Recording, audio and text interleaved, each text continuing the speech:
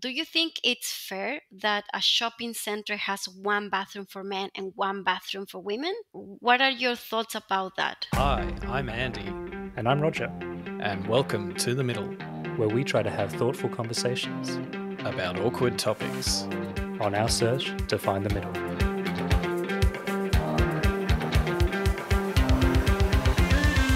That's fatphobic.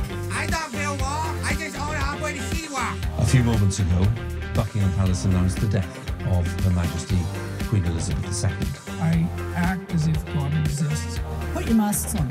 How dare you! You have stolen my dreams, my childhood, with your empty words. Hello, listeners. Today we're hosting Natalia Gadoy, who is the co-host of a popular feminist podcast called Equality, which you can find on the Google Podcast and Spotify platforms. The Equality Podcast examines the experiences of women in the workplace and how they deal with topics such as toxic masculinity.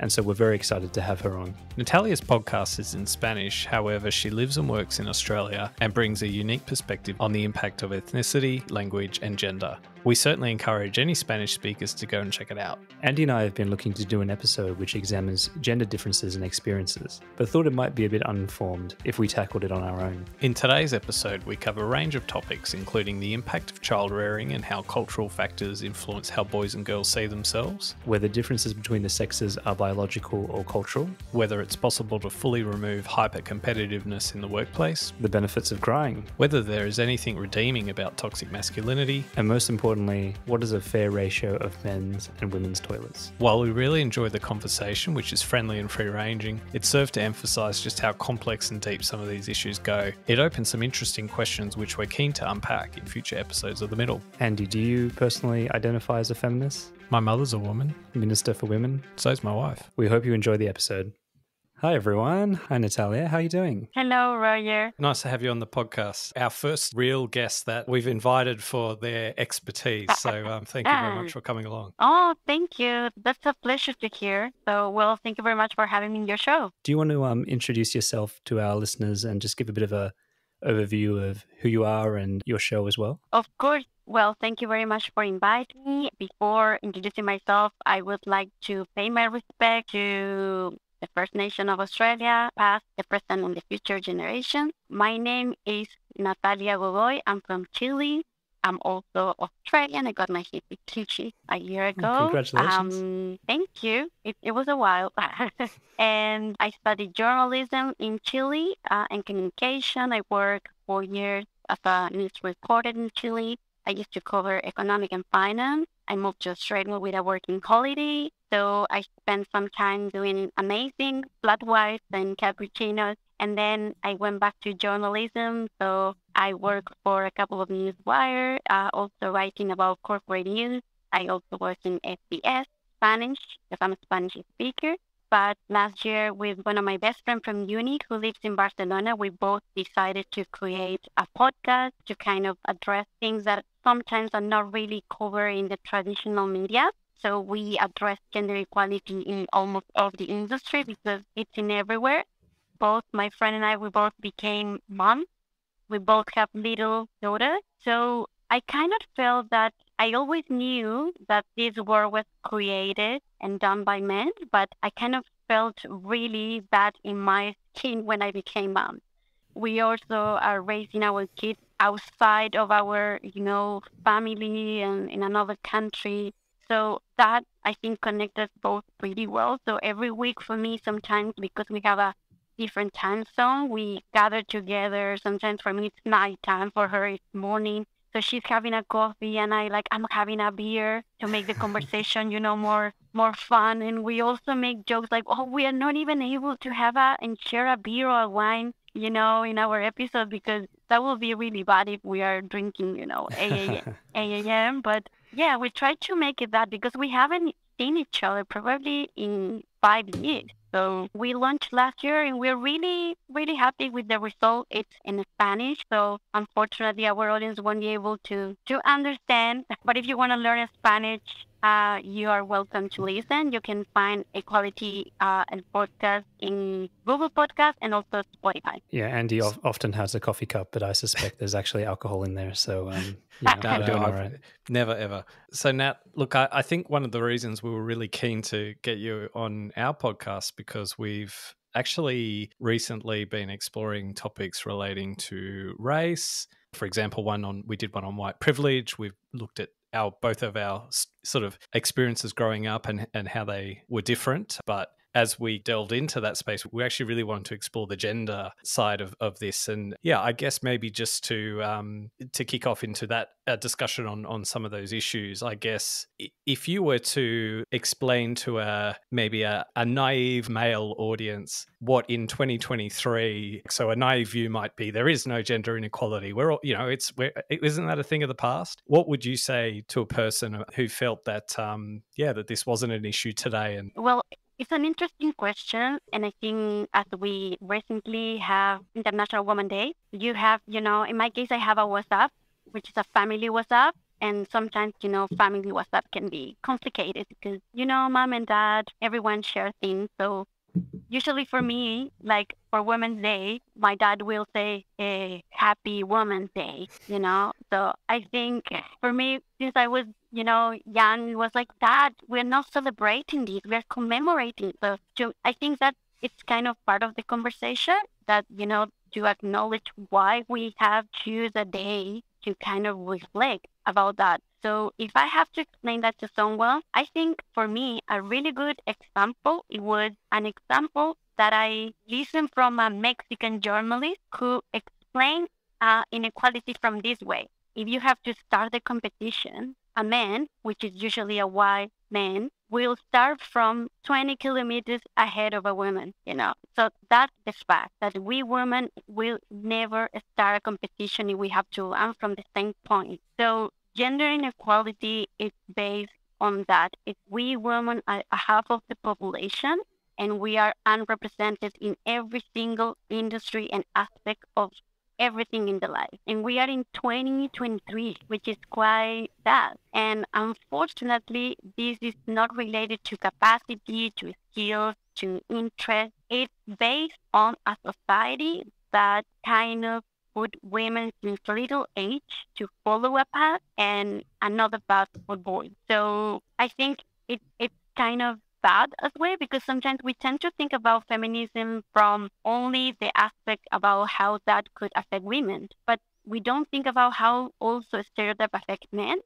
We don't talk about feelings with boys. We don't buy dolls to boys. We don't, talk about the possibility that boys can cry, One of the facts that I actually saw this week, it was that 35% of single women over 60 live in poverty compared to 27% of single older men, according to Monash University report. So that is because our salaries are lower, so our savings for retirement are also lower.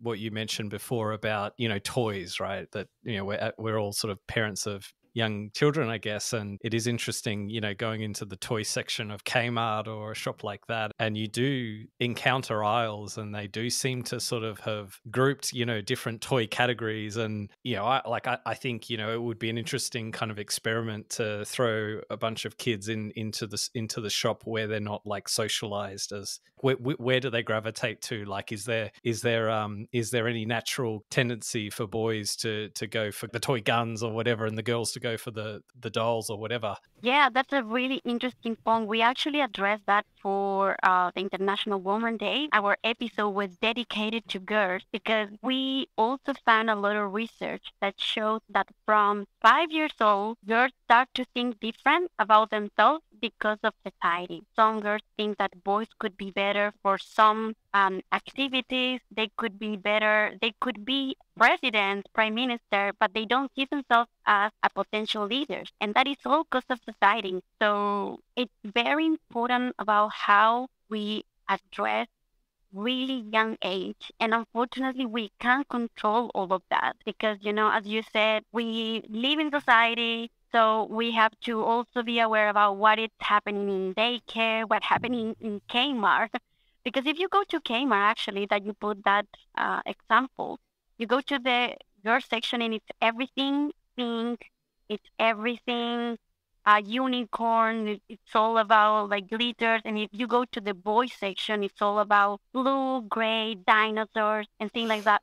One of the things that I try to do, for example, like my daughter, it's really active. So I try to don't put her or dress, not because I don't like them, or it's because it's uncomfortable, you know? So I think those little details start to shape how they behave. Because if you are dressed in a skirt or a dress, how you can climb, how you can run, you can't be as fast as someone who is actually wearing a more comfortable outfit, you know? So I think these little details are also shaping how confident they are with their own bodies. They also shape their personality, their perceptions. But yeah, like the research that I have seen shows that from 4, 5, and especially 6, 8 years old, really society takes into their minds and they start to lose confidence and they start to dream smaller. And for me, that really break my heart. Yeah. So yeah, like I think Kmart needs to kind of expand the colors from in order to be more welcoming to everyone as well. Well, the Lego aisles are getting better. Yeah, that's true. I think Lego is supporting us.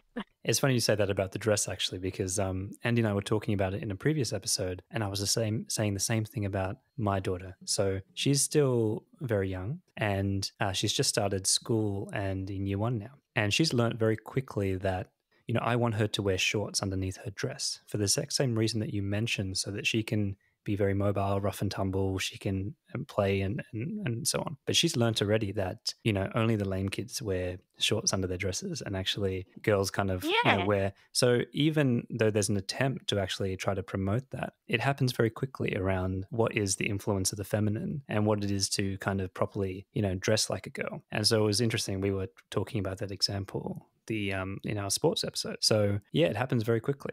One of my friends worked in an early childcare, and she said that probably like race or ethnicity and a lot of things had been more developed even in the childcare education, but not all of them have like an approach about gender, you know? And I think that's very important because I feel like our generation is a little bit more conscious about that. We all have the intention to raise in another way. I know a lot of people around my circle that they are trying to have a more balanced way to raise their child. But when they go to have their kids in school or early education centers, I think they have a really old style and vintage thing, you know? Like, so I think you're quite right. The idea that in the school, like girls need to dress in a certain way and boys can dress up in another, kind of ridiculous to me. Sorry to interrupt the podcast. Andy and I have really enjoyed doing this, and while we don't want your money or anything like that, it's been great to see the number of our listeners grow since we kicked things off last year. The best way for us to reach more people is word of mouth, so if you'd like to support us, then we'd be really grateful if you could share it to a friend or someone that you think might enjoy the podcast. We know there's a conversation for everyone, so please pick an episode that you think that they'd like and share away. That ends our shameless plug, and we'll return you now back to the episode. Natalia, I kind of want to quickly share my kind of take on a bit of an analogy that will describe elements of the environment that we're working in. And I want to do it to kind of give a little bit of a narrative around it, and also for us to have a bit of a critical discussion about it, about different parts of it. So something that came to mind to me is a famous experiment called the bowling ball and the feather.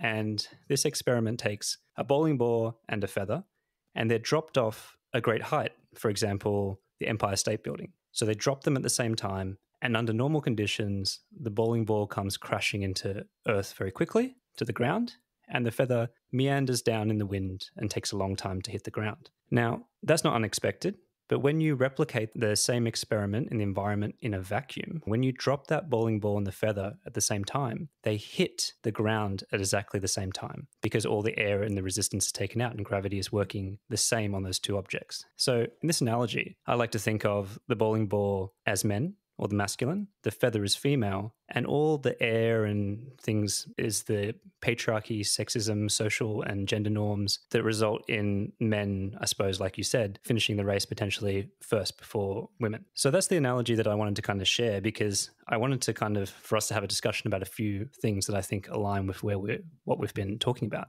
And the first one's very pointed. This idea of describing men as the bowling ball and women as the feather is obviously highlighting differences between us. As a feminist, what is your take on the differences between men and women?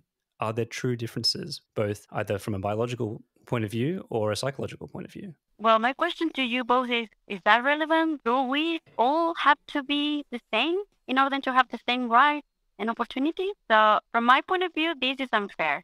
Like it is unfair not only when we talk about gender equality, it's also unfair because if we apply the same thing about that we have to be all the same in order to have the same rights and opportunities, we will have to apply that into race, class, ethnicity, disability, just to mention a few examples, because the world is very diverse, So following your example, I prefer to acknowledge and embrace the fact that it doesn't matter if we are all different or if we are all the same. We are all human beings and we all should have equal opportunities to make choices, from the same point. And in our case, I think it's important to acknowledge that we are different, but that I don't think it's relevant or not about how we have to address this problem that we have in terms of women having an representation and discrimination in almost every single aspect of our lives.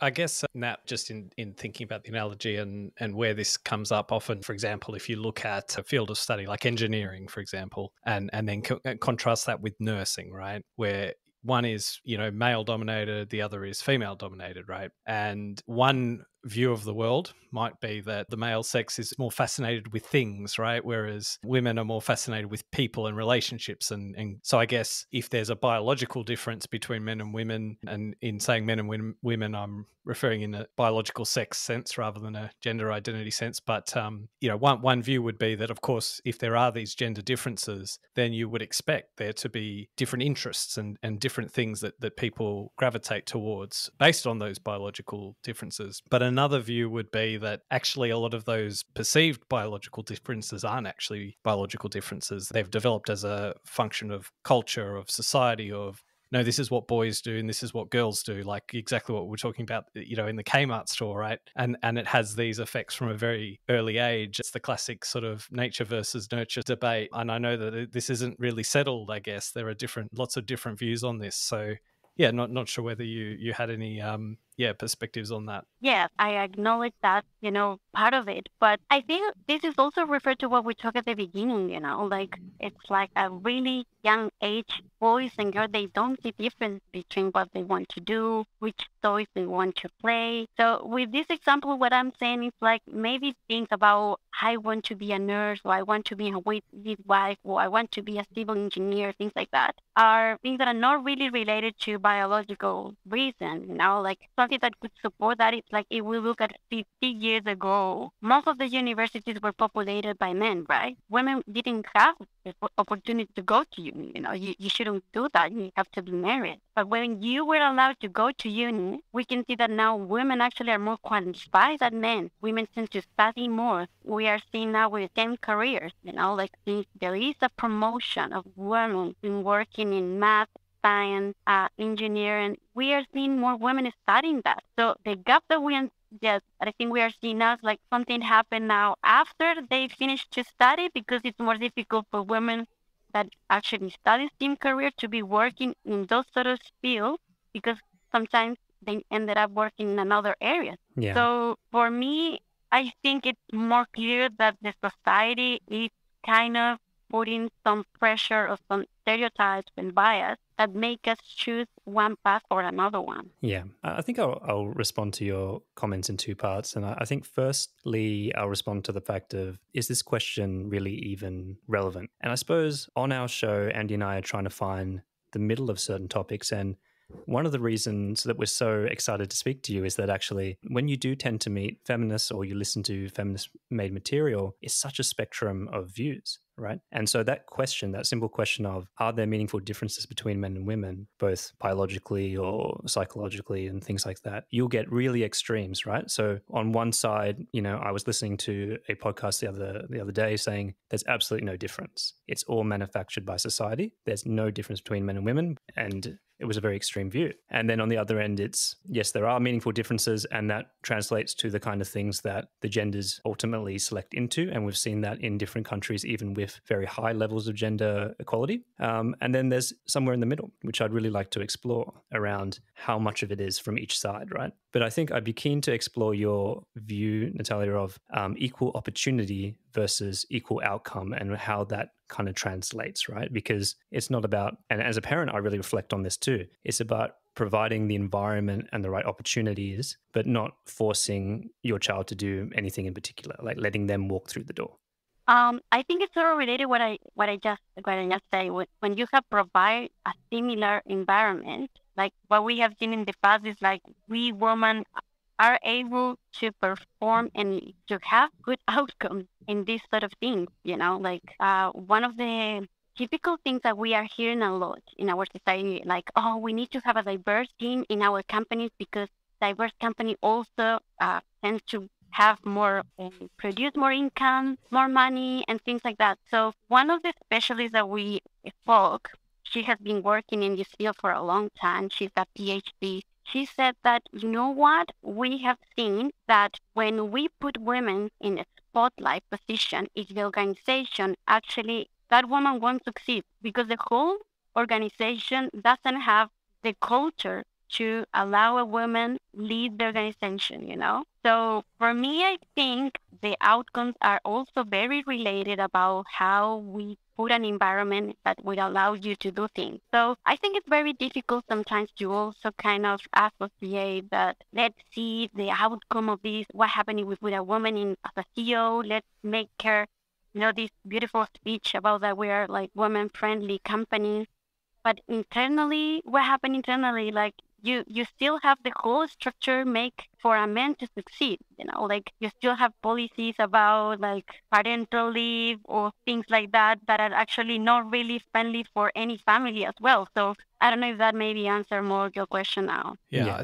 I think with this issue, like the whole like nature and nurture thing, like I think that the extreme view, Roger, that you were talking about of like there's no difference, like it's the same, right? That we can think of ourselves as just the same, like we forget gender, right, or forget biological sex or whatever. It is probably like a bit too purist and extreme, but I think at the same time, like when just to use the engineering and the nursing example, if compared to where we are now, if you got rid of all of the cultural barriers and all of the notion of, no, this is a job that women do, not a job that men do. Real men don't go and become nurses. Real men go and become engineers or, carpenters or go and work in these jobs. What are you thinking, right? So if you got rid of all those cultural barriers, you would definitely find convergence, right? You would find that to the extent that there's differences, right? And you talked about culture before in the CEO example. And I know that in the workplace, that's something that you're interested in. What are some of the easiest things or the lowest hanging fruits that you feel like that organizations can be doing to,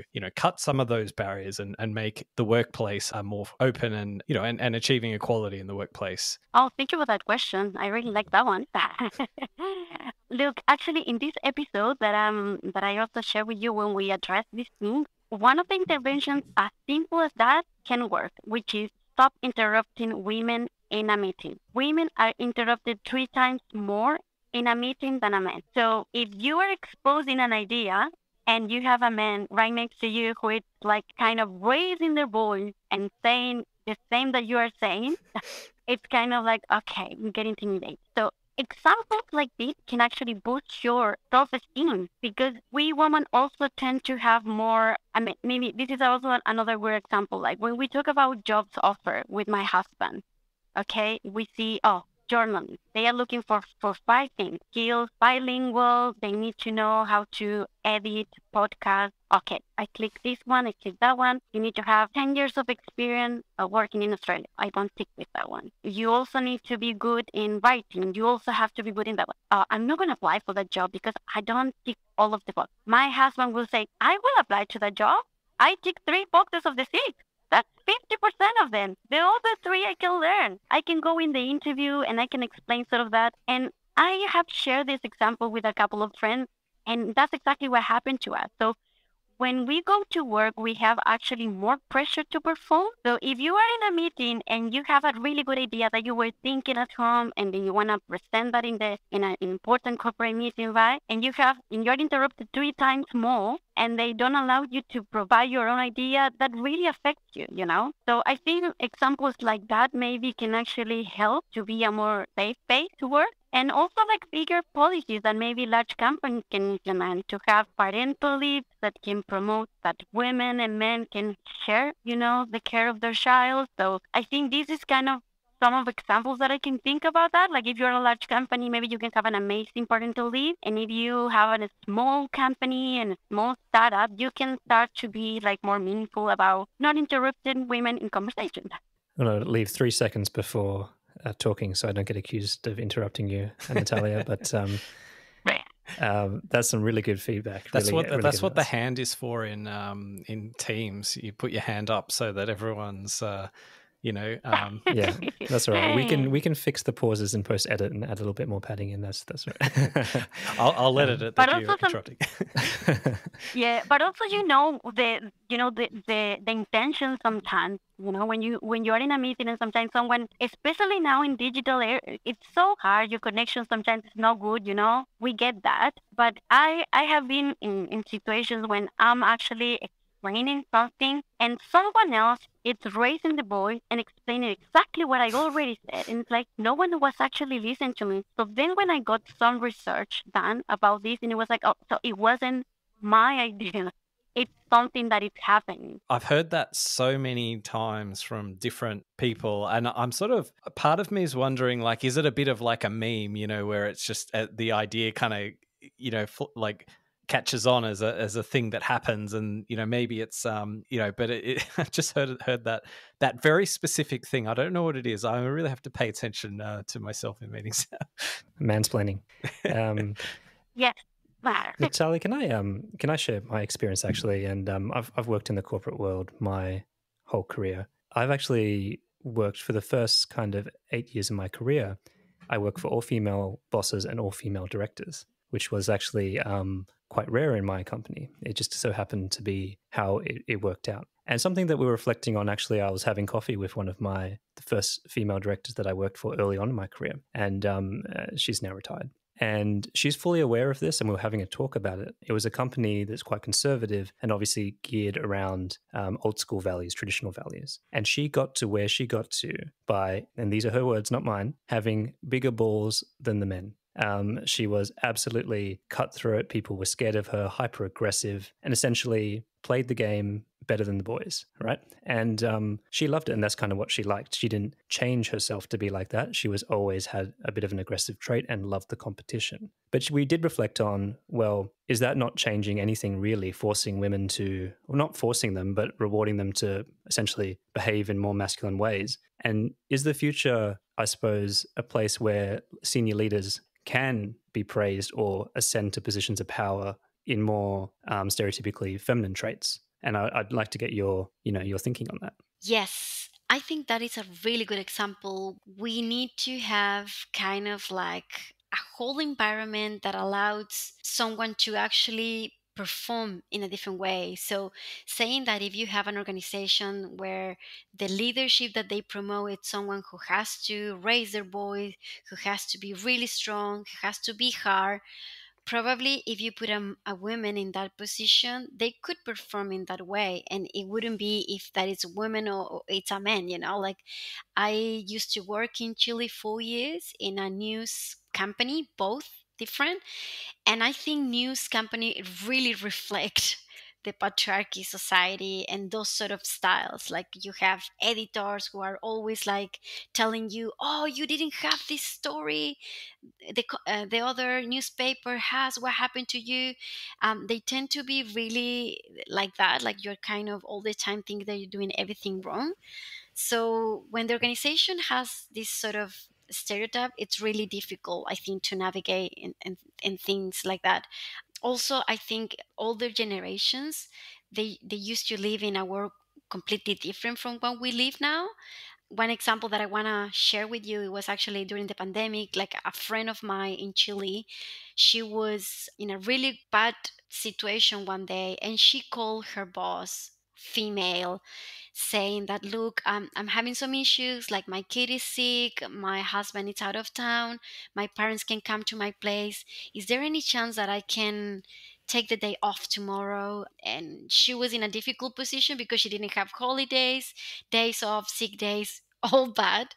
Hmm. And the director say, you know what, I feel like now women's have everything to succeed at work. Like, I didn't have laundry, I didn't have a dryer, I didn't have nanny, I didn't have any of those things, and I was able to work as well as you. I am the director, so I don't think I can help you. Like, you will need to figure out what are you gonna do, because if I fix the things for you, you're not gonna learn. And I think that it's a clear example that, sometimes you can perform also like a kind of more toxic leadership as well, because you have been shaped in that way. So, as we spoke before, environment plays a lot. So sometimes women in the past generation, they have to face more barriers in order to break the glass ceiling, that also they start to behave in that way. So it's very unfortunate as well. I guess any kind of workplace or environment, it can be any competitive environment where people are pushing and trying to get one up above the next person. And whether it's like politics or it's sport, high, like corporate environment, can you really get rid of that? Is that culture just sort of endemic? So, for example, you might have female leaders in an organization, but like they've played the game, they've been successful at it. But I guess what's needed from them in that environment is to be cutthroat, is to be better than the competition, because if they don't do that, they won't succeed. And that's not really like a male thing or a female thing. Even if we move to a world where it's not biased to advantage, men over women, it's women have very much the same opportunities as men. But are we going to get rid of that kind of those toxic elements, or is it just a function of just this hyper competitiveness that occurs in certain situations? Well, if I have to answer that based on what I believe, I think what you are describing is it's a sort of way to work that it's been decided by men. Like I spoke with a couple of friends that live actually in Spain, and they too have kids, and one of them said to me, like, I don't gonna get my reward of selling this year because I did got my KPIs, but one of the in terms of selling. So she said, like, in 1 year I took 4 months of mat leave, but the other 8 months I was able to catch up and sell what I have to sell in order to get my bonus.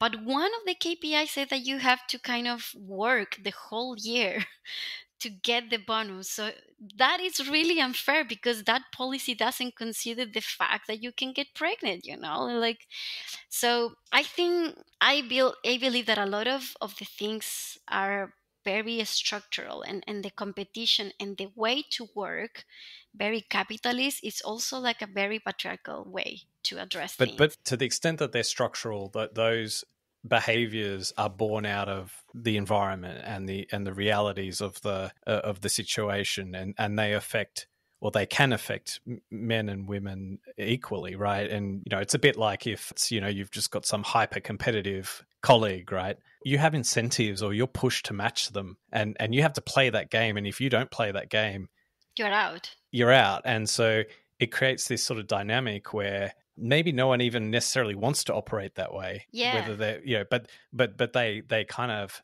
they have to. And so I guess what I'm trying to sort of draw out is, if you move to a world where we get off all of those different areas where there are continue to be disadvantages, are those things truly like decided by men? Or are men just sort of, because historically they've been sort of the ones in positions of power, but are you still just going to be left with a cohort of really hyper competitive people, whether they're men or women, who are just going to be doing that same thing anyway? Well, I think quotas, for example, has proven to be really successful in order to push and accelerate changes. my position about quotas is like you need to review them, because the objective of them are being designed to push changes. Like, for example, according to the UNN, we are 300 years far from gender equality. So in order to address some changes quickly, quotas are really good to achieve that. But of course, when you have kind of created an environment where it's more equally naturally, you need to remove that, and then you don't need them as well. So how could be an organization where like women are more dominate more, or they have more representation? That's going to be interesting. Like, we can't say now how that is going to be, because it doesn't happen too much. I think in Australia there are only two industries where women are majority, which I think it's health, nursing, and probably education. But we can't see that as much. So everything what we can speculate about how could be an organization not competitive, or anything, it will be just our idea or imagination, because that actually don't even exist. Last year I read a report done by Deloitte which says that actually all of those ingredients are really difficult to measure separately. So even, for example, like in some industry, when you see who are the women who are in power, they tend to be from the same school that tend to take people into higher position or upper management. So it's a really interesting conversation, and I think a really good question that how it could be. But I think in reality now we can't see that, because women are completely underrepresented in all of the industries. It's conceiving of like a different operating model, right? So one where if at the moment it's like picturing like a cutthroat boardroom, maybe there's a different model. And I see it in politics, right? Some of the most the fiercest politicians, they're women. They're very powerful, strong people in that setting. But yeah, anyway, it's It's a never certainly, ending yeah. conversation, because actually politics is a really male dominated world. I mean, we also have an episode about that in our show, which is in Spanish, where we address women representation in media, and it's horrendous. Like, and that also shape our way to see the world as well. Natalia, maybe to kind of round out the conversation, I'd like to focus on one last point of inquiry. And it's back to this idea of the analogy of the bowling ball and the feather. And so, this idea of men as a bowling ball being aggressive, masculine, heavy handed, toxic masculinity is a term that's gained a lot of prominence over the last couple of years. What's your take as a feminist on how you define something like toxic masculinity? And how do we strike that balance between, going back to kids, we're all parents here, raising boys in a way that provides them support so they don't end up, I suppose, fearing masculinity in general? That is a really good one, Roger. There is an interesting research called the Man Box, which is a comprehensive study focusing on attitudes on manhood and behaviors of young Australian between 18 and 30 years, that it was published in 2018. And why I think it's a very good example, because it shows how complicated it's not only for women's when you can see toxic masculinity or an hegemonic masculinity, because it's also harmful for the same people who perform that and for his environment. And I like to also always take conversations around fact and research, because that also help us to kind of put more information despite of what I believe. But this research shows that people between really young age, I mean, that's for me, it's very kind of alarming, because sometimes we tend to think that people who perform or behave in a toxic masculinity or hegemonic masculinity, we maybe have a sort of stereotype that could be someone older, vintage, old style. But younger people are actually still having those ideas in mind. And it's very harmful. And this study actually shows that people and young Australians who embrace or feel that pressure from society, they tend to be more likely to commit suicide. They tend to be more likely to be assaulted women. They tend to be more likely violent, abuse of someone else, to use drugs, alcohol more than their peers. So from my point of view, I think it's what we discussed at the beginning, like when you raise a boy since really young age, and you don't teach them that they can look after someone else, that they can cook, they can talk about their feeling, they can cry, you are also putting them in a box, assuming that a man can perform in another way, or the same conversation that I think we may have more often about women performing in some sort of way because they are women. But in the case of the men, it's also the same thing, right? In one of our episodes, we actually spoke with an anthropologist who is very focused on masculinity. And he shared a good example. Like, a colleague of them was sharing that one day he received a really bad news and he cried in his office. And he was kind of very ashamed for that because he was also in the presence of his boss. But then at the end of the meeting, actually one of his colleagues said to him, like, you know what, don't worry, because I can't cry. I couldn't cry when my dad died. I can't cry. So I'm really trying, now that I'm an older man, to be able to kind of work with my feeling, because it's not something that I feel, proud of it. So I don't know if that kind of maybe answer your question. And this sort of study also, it's been performed in Mexico and UK Yeah. in US, and it's showing kind of the same result. Like, people at young age, it's also Yeah. feeling a lot of pressure about to behave and perform in certain ways. I definitely relate to that. And actually, Andy and I have spoken about this phenomenon of crying, and how much of it is there from the start, or if there are differences between the genders in this predisposition versus how much is learned, right? The fact that if you cry as a young boy, is often by other men, you'll be told to not cry. And while girls especially have a little bit more tolerance for that, and people will actually come to their aid and help them and support them, whilst you get to a certain age as a boy and it's not really tolerated, and how that then affects later on, like you said, that ability not to cry or to let yourself have that experience. So I definitely relate to that. Natalia, I guess I'm interested. Oh, sorry. I was going to say, like, Roger, like, I'm going to like throw myself out there as like a bloke who doesn't tend to cry. I hear like often like it put, men, get more in touch with the emotions, and, it's good to have a cry. Like, can I ask, what is good about crying? Tell someone. I want to hear the story. Like, what is the secret spice in crying? Why is this, what, like, because my natural instincts are like, oh, well, it's good. Yeah. Like, it's good. I don't feel the need to cry. Isn't that a good thing? Like, tell me the, I want to hear the story. Well, I was actually raised very tough by my dad. And for some part of my life, I also was really hard for me to cry. So I have had the feeling to be in like a long time, like don't being able to cry. But when I'm now kind of let that go, and I cry a lot, and I can see the difference. When you cry, you release a lot of your frustration, and also after, like, I don't know how many minutes, because a friend of mine shared that fact to me, that you release some hormones and that actually help your brain to kind of feel you more balanced and happy. It's kind of when you reset your computer as well. So another ways to kind of release frustration, it could be punch someone.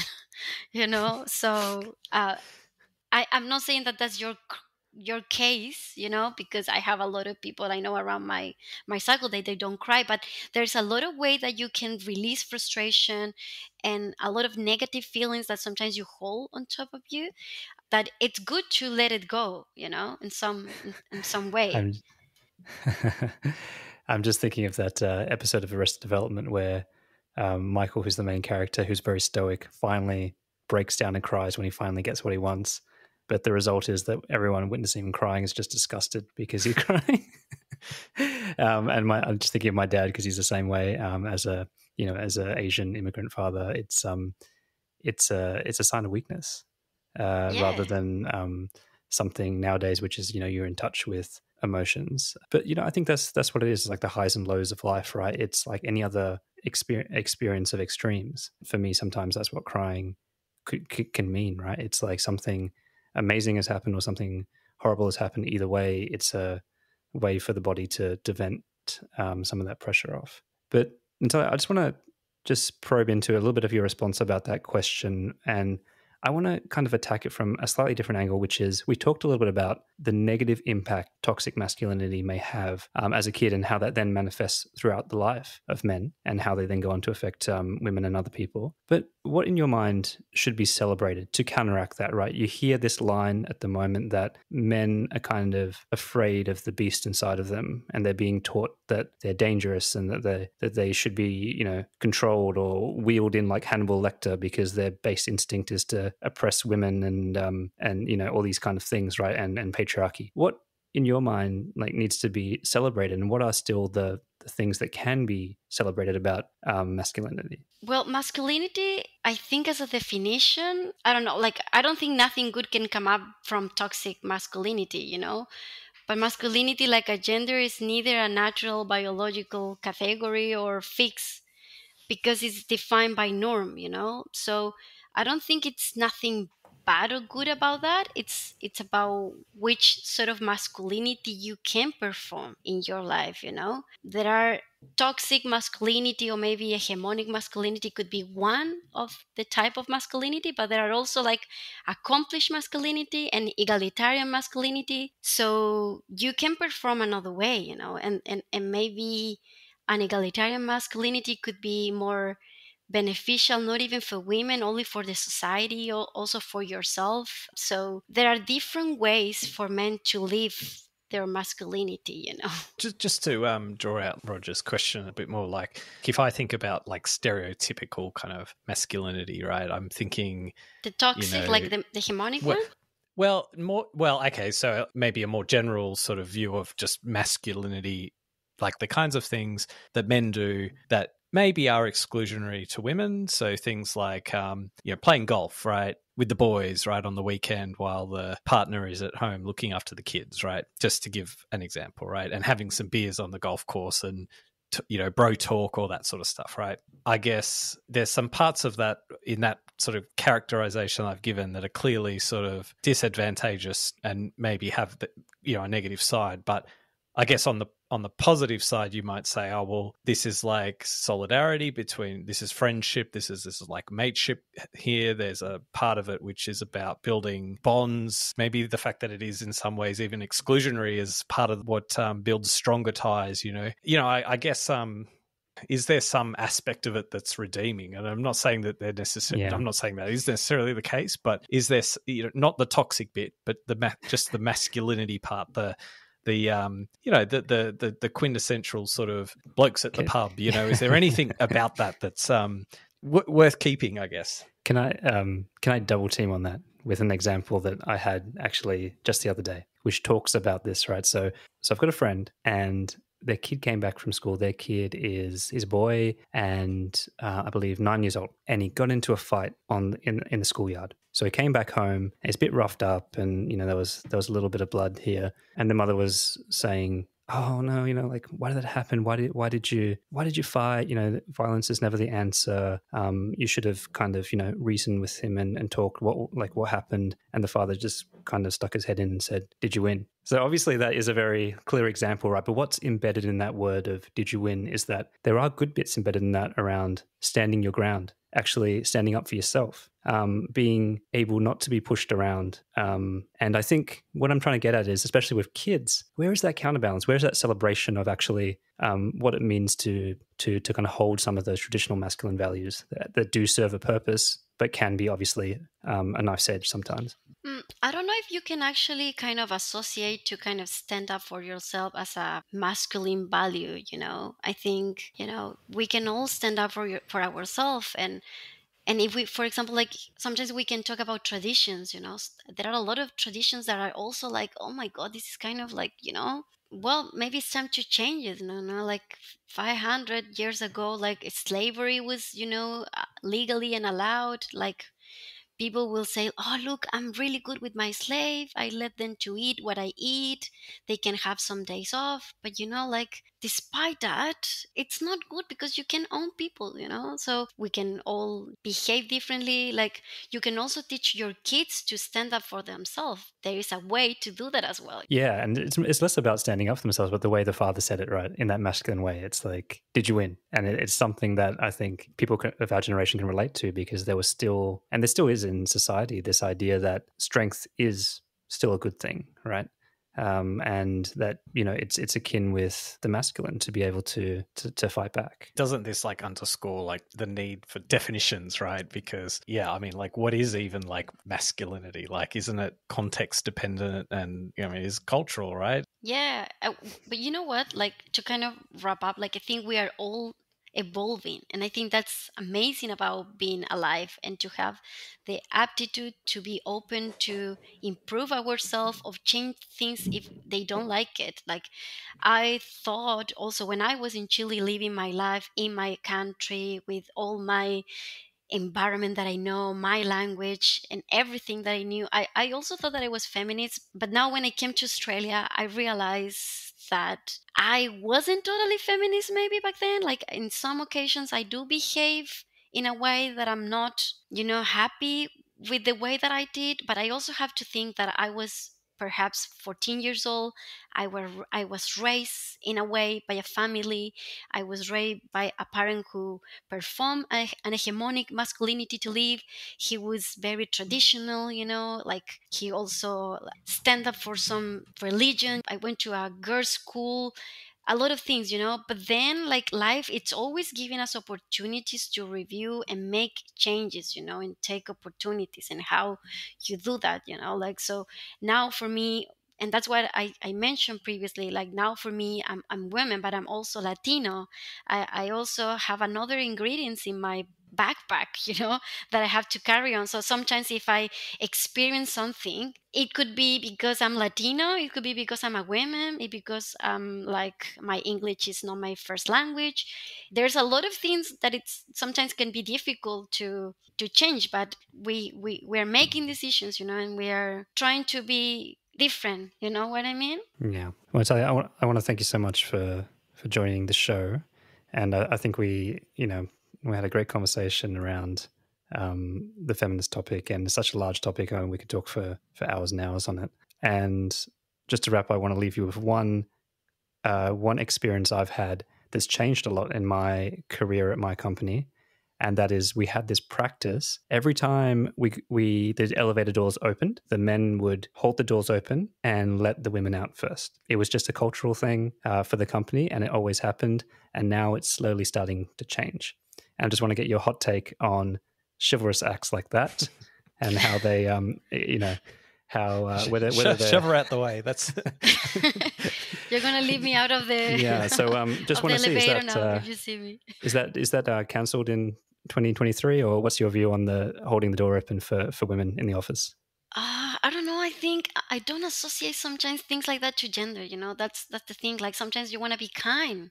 Like, I mean, if it's something that come to you, This was because definitely you a gender thing. Now, Yeah, I that's can what I'm tell you, saying, Roger like- has never let me out of the elevator first. Yeah, and I try to get Yeah. as far as way. I don't know. I don't have any like particular position about things like that. Roger, you can always pay for my lunch. I'll be very happy. Just to mention something about equality, not everything sometimes to make things more fair. It's about 50-50. And your example came out with another example that I wrote in a book that it's called Invisible Women, that it's amazing, and I highly recommend it to read. It shows that, for example, do you think it's fair that a shopping center has one bathroom for men and one bathroom for women? What are your thoughts about that? Apparently, the old Sydney football stadium, which was demolished, and they've rebuilt the new Allianz Stadium. Apparently, 3 out of every 4 toilets in that stadium were men's toilets, and they only had like one in 4 were women's toilets. So I'm not sure what kind of message that's saying about women attending sporting matches, but I think if what you're, I guess it's like equal consideration of equal interests, right? So if the needs are different, then they need to be catered for differently, right? Exactly. Well, according to data, we women use more the bathroom, public bathroom. We spend more time in public bathroom, So if you want to have actually a really good gender policy when it comes to infrastructure or urbanism, you should have maybe 2 or 3 bathrooms for women Yeah. instead of having one equally, because you will use it more often. And it's a really good example when I go to shows and concerts. You can see the line, the queue for men bathroom, and it's going really quickly and it's really short. Sometimes women also use men bathroom because there is not enough bathroom, for women. So yeah, not always to address gender equality. Some measures are to have equal things, So you need to really be careful about what do you want to address, I guess. Nat, I've just Yeah. got one final toilet-related anecdote. Last week we were talking about the toilets at Sydney train stations and how they have unisex toilets, right? Yes. So it's like this, cubicles, right? Is that an improvement or is that like a step backwards? I don't know, but in my case, it really annoys me when I still see that parents' bathroom, changing nappy bathroom, are in women's bathroom. Yeah. That's completely going backwards. Like a man, it's incapable to change a nappy. Yes. And I have seen a few of them. They are still existing. So that is actually, I think, worse. Yeah, it's actually when I'm with my daughter, and I have lots of memories of her needing to go to the toilet, and it being very hard for me because they assume that men are not doing that. The mothers are, and so it's very hard sometimes to accompany them when they need to, or you'd have to use a disabled toilet, which of course you always feel that panic that you're going to open the door and see someone there in a wheelchair and just be shame pointed as you leave the shopping mall. So it goes kind of both ways in some way. I know. for the It would be kids. really complicated, I think, for a dad who wants to change the nappy to decide what I'm going to do. Like, I'm going to take my little daughter to a men bathroom when maybe she will be exposed to a lot of penis and they haven't kind of addressed that at home. I don't know. And should I jump into the women bathroom? My husband, it's really egalitarian masculinity, so he has no problem. He will go to a women bathroom anyway. But yeah, like it shouldn't But be. do the women have a problem with it? I don't think so, because when I have seen those issues, I do have the option, but my husband doesn't.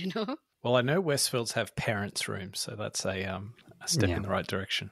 Yes. Thank you, Nat, just again from me, and appreciate you coming on and being generous with your time tonight. Yeah, no problem. Thank you for the invitation. I really love your koala and your it's a really good koala, actually.